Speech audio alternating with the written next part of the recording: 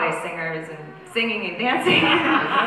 You know, and on Arrow, we're all, I feel like, you know, someone's crying in a corner somewhere to try and prepare for a scene.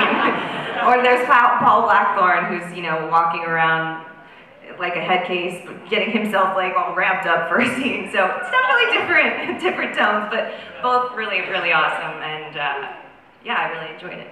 More show tunes on the set of The Flash, right? More show tunes, yes, more show tunes. All really good singers, by the way. Oh yeah? Yeah, I feel like if they haven't gone on to Broadway or recorded an album, they all should. I'm thinking musical episode. I know. Yeah. Let's hope they don't do that to Arrow. Hey man. Welcome to Toronto. Thank you so much. Thank you. I watched you on Who's Line last week, and for being a graduate of Second City, is improv in your work? I studied improv, yes. Improv, a little bit. Are you asking me if is that part of my craft? Is that something I studied? Is that in your future?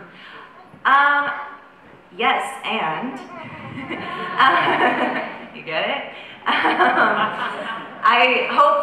mean, it would be really cool. I like doing improv. It's really fun, but I would love to be able to go and work on it some more. I've done actually a lot of training for comedy and drama, mostly comedy ironically. But yeah, I would love to do some more of that for sure. Awesome, thank you. Solid improv joke. That was good. Yeah. Yes. And hey. Hi. I'm a big fan of Black Mary, and I'm also a big fan of Felicity. And sometimes on social media, it's really weird to be both. I don't understand why. I know, it gets really heated. Emily and I love each other. Yeah. She's a great, yeah.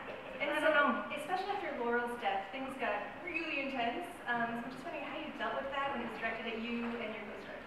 You mean on social media? Yeah, mostly on social media. Well, I have, unfortunately, but also fortunately,